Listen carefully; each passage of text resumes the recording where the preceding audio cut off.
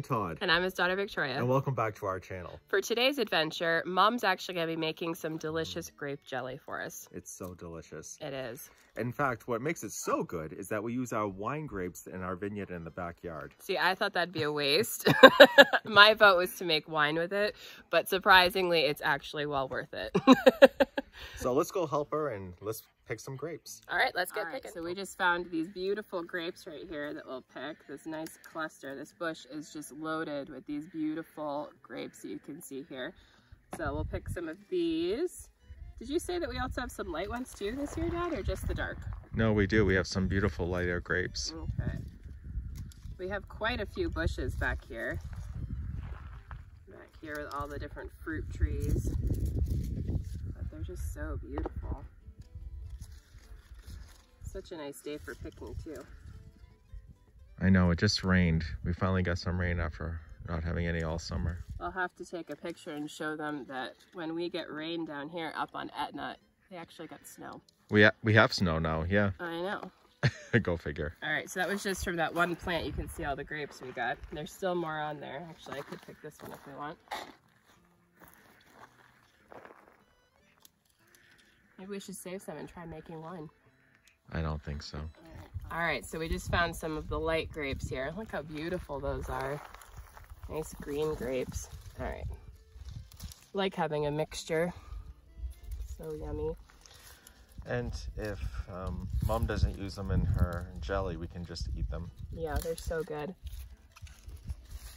So delicious. Let's see. I like this cluster down here. Like to be hidden. How many do you think we should take? Take what you want. Oop, I know Mom needs a good amount. bucket full of grapes for her jelly. This one looks beautiful. Be careful not to cut yourself. I've already done it. I know. Aren't they pretty? They are so good. Marcella's having a blast in the background. And Angelina. Well, we like to bring them back here with us because they also help with the snakes. These are just so beautiful. I don't know if you can see how packed this bush is. It's just amazing. But these grapes are a little bit different than the other ones we were just picking. They almost look like a champagne grape. They're really small, little grapes, but they're so good. They're so sweet. Pop in your mouth. Yeah. So this plant is just packed all underneath. Look at that. Isn't that amazing? Of course, as you can see, it just rained, so we're a little wet, but look at all those beautiful grapes. Oh, yum! And this back here, the owner of this land does not cultivate the grapevines. I can only imagine what they would produce if they were cultivated and taken care of. Let's try another one. How's it taste, Victoria? So good. Wait, how was that again? Okay, look at those. Oh, so beautiful. And all organic too. All organic. What's really sad is that if we don't pick them, they just rot, go to waste. We should really stake these up. One year I went back here and I started pruning, and that year they didn't produce anything. Really? So I don't know if they just like being left alone. Your amazing gardening skills. No, I'm good at gardening, but I'm kidding. I guess not tending vines. Well, maybe they don't produce well the first year you prune them. Maybe. Let's get some green ones. Let's see, where is the top? There they are. Beautiful. Look at that. So pretty. All right, I think we have enough, Dad. What do you think? I think so. All right, now let's give them to Mom so she can start making some jam. Look at this beautiful bunch that Dad just found. We almost completely missed this. It's stunning. All right, we just had to show you just how many grapes we picked, and there's still so much more, but look at this. Look how beautiful they are. That's quite a bit, actually. Quite a bit, yeah. Giant strainer full of grapes. All right, so now let's go give these to Mom so we can get enjoying some jam. Okay, so here I have half of the grapes that I picked this morning. I've already washed them and took them off of the stems. And now I'm just going to top them off with some water and then bring it to a boil. Mostly it's their own juices. I just added a little bit of water so that they'll be covered. I still have the rest of the grapes for my second batch. So once these come to a boil, I'll let them boil for about 10 minutes and then take them off the heat and strain them. Okay, so here we are after about 10 minutes. I did turn the pot down to a simmer after it came to a rolling boil. And so now I'm going to just turn off the heat, let it cool a little before I strain them. I poured the grapes into a colander, and at this point there's no need to crush them any further. We'll just let gravity do its work and let them drain all the juices out. Let it sit for about 8 hours or overnight. So after allowing the grapes to drain, I was able to get some beautiful grape juice. I refrigerated it overnight, so this morning I'm ready to make a batch of jelly. I'm using Fruttapec 3:1. With this formula, for each batch I would need 900 grams of my grape juice and only 350 grams of sugar. And I don't need anything else. I don't need to add lemon juice to this formula. It comes out beautifully. I also have a whisk and a spoon to stir with. Okay, so to begin with, we're going to want to put everything in the pot cold. So the 900 grams, or it's about 30 ounces, of my fresh grape juice right out of the refrigerator. I'm going to pour that into the pot. Next, I'm going to measure out my 350 grams of sugar.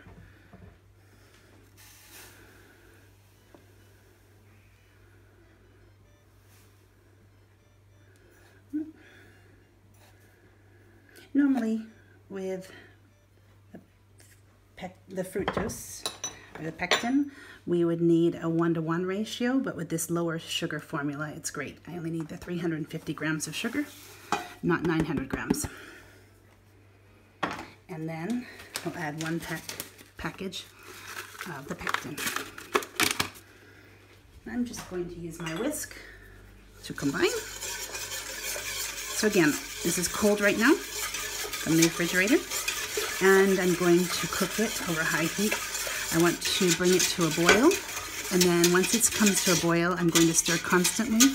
I want to boil it for 5 minutes, and then we can pour it into the jars.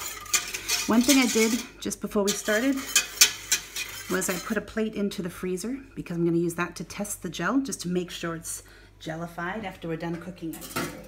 So we're set to go. I'm going to turn on the heat high. So I'm just going to stir it gently as we get started. You don't have to stir it constantly before it comes to a boil, but I like to give it the occasional stir just to make sure everything's blended right now, but also so it doesn't stick. So I have my jars already prepared. I had already sterilized the jars, and I have the covers handy so that when we're all done, we're ready to pour into the jars. So it's just starting to come to a boil now. I'm just going to wait and start the timer when it's really at a rolling boil.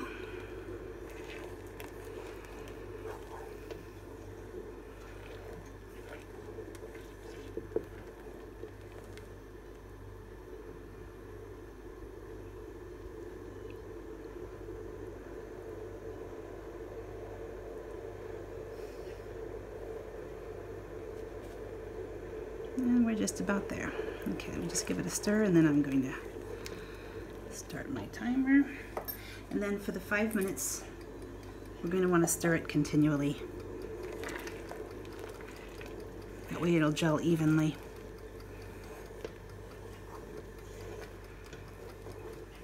And then after the 5 minutes, I'll show you how I will test it. So we're getting to the end of our 5 minutes. I've just been gently stirring the whole time, allowing it to boil. It's on high heat still. I have it on a high flame. I found this formula much easier than the Certo that I used last year. It took me a little bit more. I had to do a lot of cooking, testing it. If it wasn't jellified, cook it a couple more minutes. So I found I had to cook it for a lot longer using the Certo. With this Fruttapec 3:1, it's been pretty simple. I'm loving it. Plus, less sugar, because these grapes are just so sweet. I hated to have to add a kilo of sugar to it. So being able to use 1/3 of the sugar is awesome. And it sets up really nice. Okay, 5 minutes is up. I'm going to turn off the heat.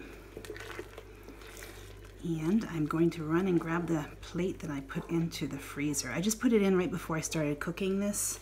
It doesn't take long for the plate to chill. I just want you to see what I'm talking about. If it wasn't finished cooking, if the gelatin process hadn't worked, you wouldn't get a gelatinous. But this is gonna just kind of gel right up on me. Look at that. It's not running. Got a nice jelly texture. It means I'm good to go. So we're gonna take this and pour it into our jars. Just fill it below the rim.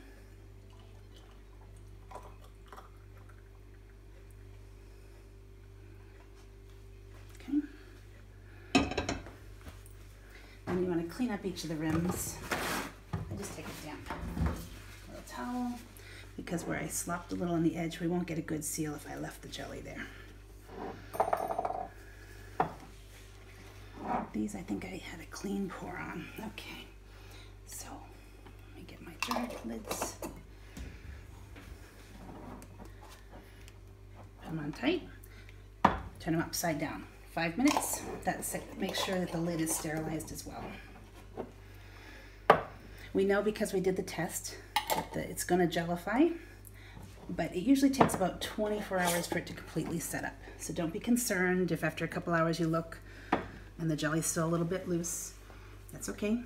So we're going to set the timer again for another 5 minutes.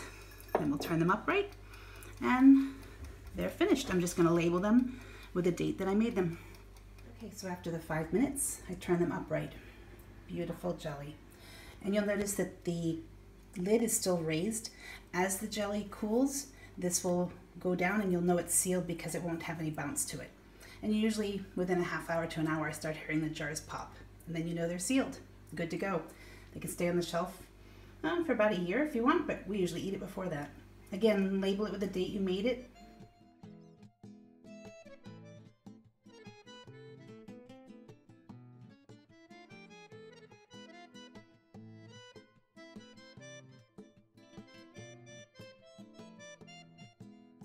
Okay, so now that the grape jelly is done, Sarah did all the hard work. Now let's just taste, Victoria, and see how this year's grape jelly came out. It looks really good, and it smells really good too. I'm thinking where she didn't use much sugar, it's going to be really good.